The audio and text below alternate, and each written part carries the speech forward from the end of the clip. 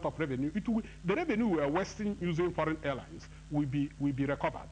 And also, yeah, go ahead. Do you see this move by Mr. President as a way of consolidating our recent election into the United Nations Security Council?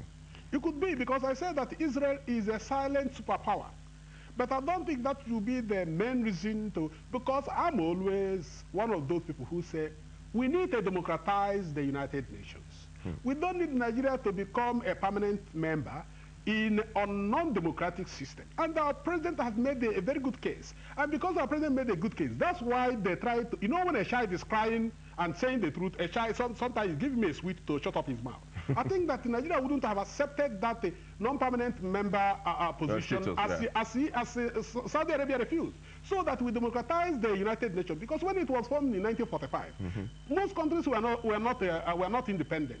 And the world has changed. The population dynamics have changed. Even the wealth of the world has moved away from the West to East and even to Africa. So why should Africans, who are almost the majority in the United Nations, because we have over 30% of the United Nations membership, have no representation in the permanent council, permanent security council. Why shouldn't that be democratized? So that and we are the emerging economies. Exactly. So if Africa has 30%, more than 30% of the nations that are represented on the United Nations, why can't we have about 30% of permanent member representation?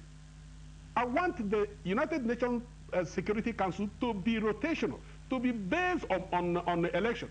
These 4 years, nations will canvass and be elected by other nations, and they will be there for 4 years. Another time, other nations, whether it's a small nation or a big nation, so that there will be democracy. You cannot be canvassing for democracy around the world. And then you keep institutions that are not democratic and use them as imperial tools to submerge and to frustrate other nations' rise and things like that. Thank you very much. With me reviewing the recent visit of Mr. President to the state of Israel has been Mr. Basil Odilim Nwegbara, a management consultant and, of course, a foreign affairs analyst. Thank you for coming on the program. Thank you for having me. Thank you very much. And up next is Media Review with Enita Okediji. Don't go away. This thing we are talking has been there for years now. Do you have proofs? What proofs? Can you prove it? What I'm saying is that you do not understand. Facts are sacred. Truth always prevails. No falsehood. Putting records straight.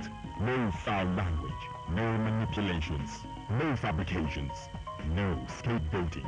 Insight. Showing every Friday, 9 to 10 a.m. on the network service of the NTA. Join us.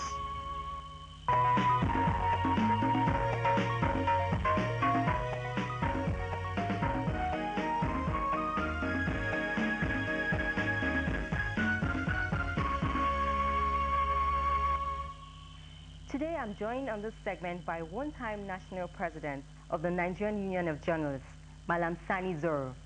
He'll be sharing with us his views on a few of the major issues that have come up in the media in the course of the week. Malam Zoro, you're welcome on Insights. Thank you very much indeed.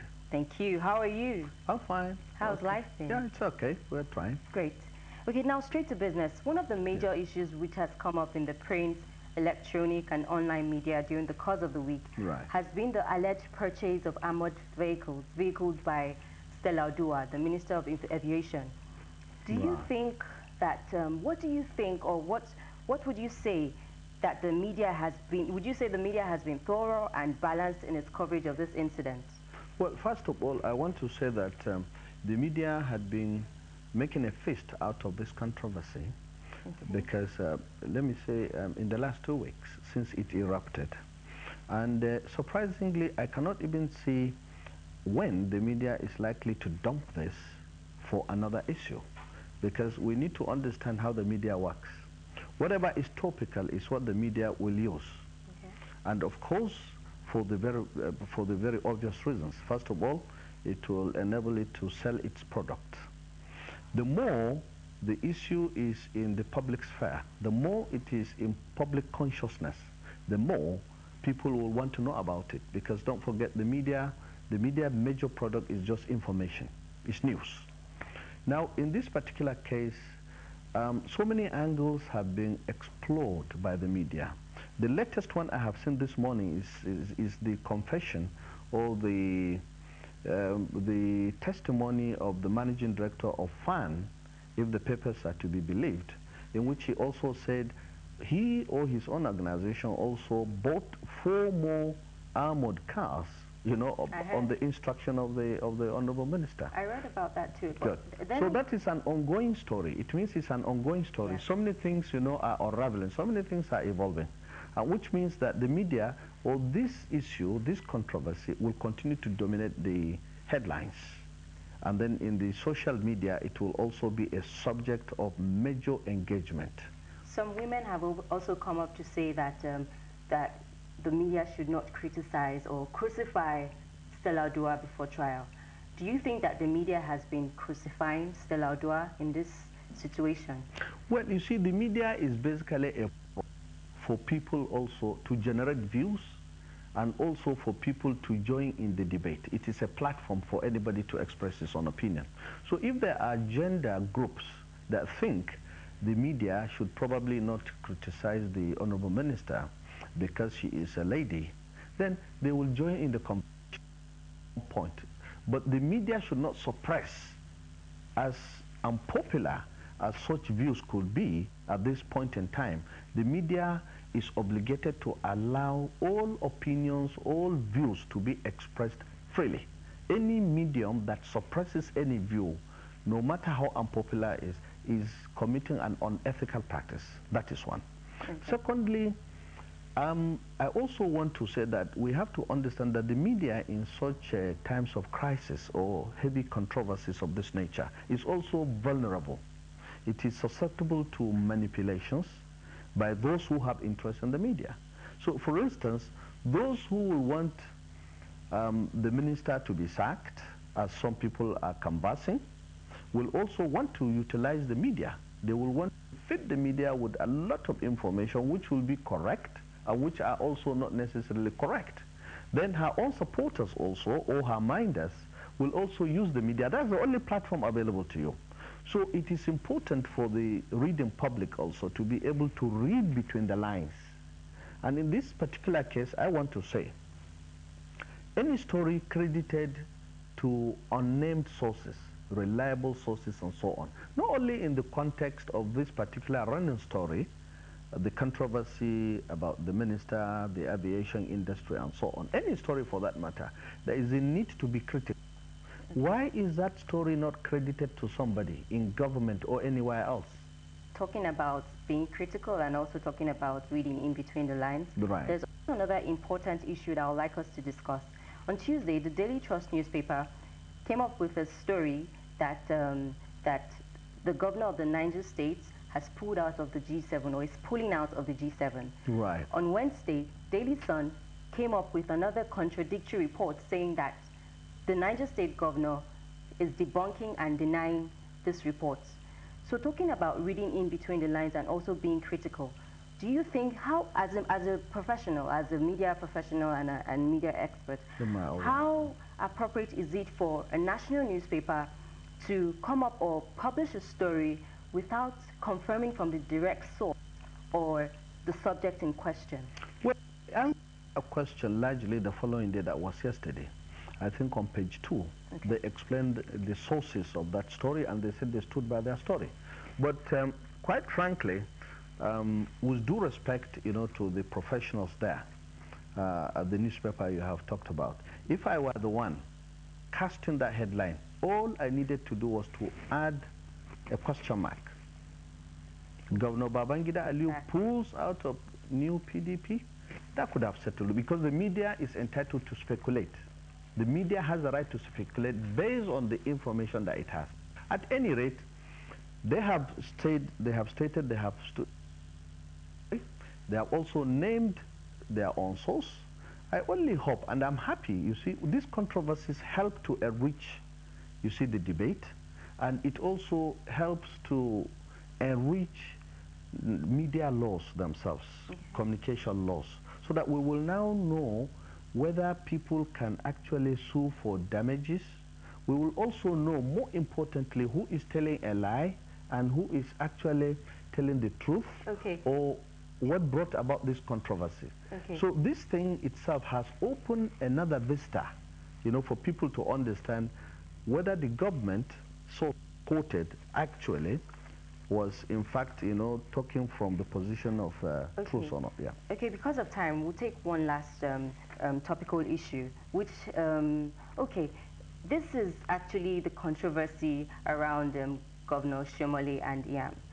At a council meeting of state earlier this year, it was reported by the media that the Edo State Governor and the Attorney General of Federation, Mohammed Bello Aduke, had a shouting match. Now, on Monday this week also, there was another shouting match between Governor Shomole and also Yam. So, what do you think of all this? What do you think of this sort of public display of disagreement by our politicians? Well, the fact of the matter is that it's not only in Nigeria that public, disagreements are conducted in this manner.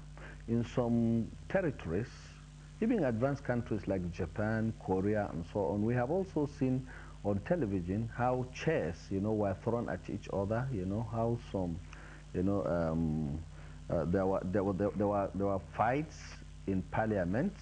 There are disagreements, shouting matches, and so on. In as much as we are not encouraging that, actually, but you cannot avoid it because the of politicians, they are always charged, and the environment for conducive intercourse. Okay, so do you think that, there was also an apology letter sent to from the National Committee to the governor. Right. Do you think that these are the next step to take?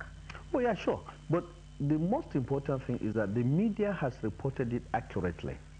But in the event anybody thinks probably the media was one-sided in its reporting, that's why it will affect us in the community. The most important thing, the lessons to be drawn in these cases, is whether the media has been able to report factually.